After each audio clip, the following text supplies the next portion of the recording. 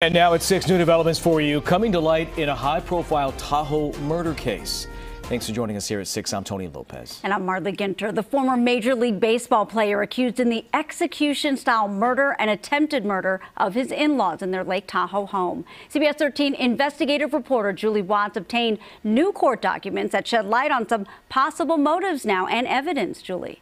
Yeah, guys, you know, the arrest warrants are sealed, so a lot of that has been unclear. But we have now gotten a hold of these records related to the daughter's fight over the family trust, and they provide new details that will likely soon come out in court.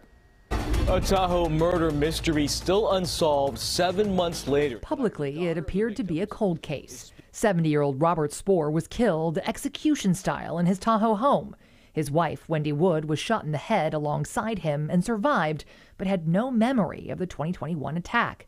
She later passed away, too. He came here to kill my mom and my dad. The couple's youngest daughter, Adrienne Spohr, pleaded for help finding her parents' killer. But we now know within months, detectives believed they knew the identity of this hooded masked suspect. It's been a really difficult transition from baseball to being a bar owner.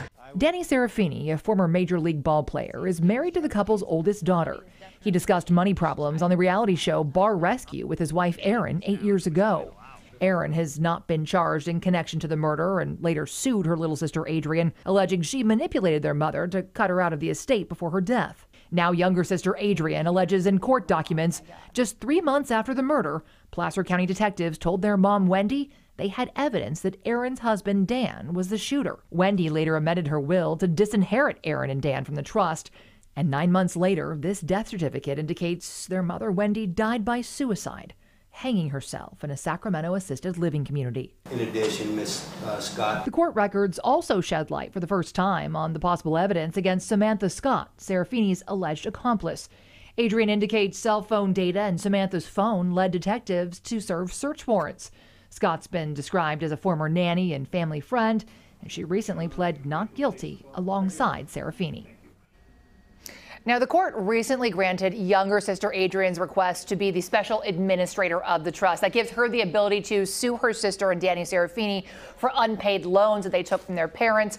Adrienne also filed a wrongful death suit against the couple. Danny and Samantha are awaiting trial next year.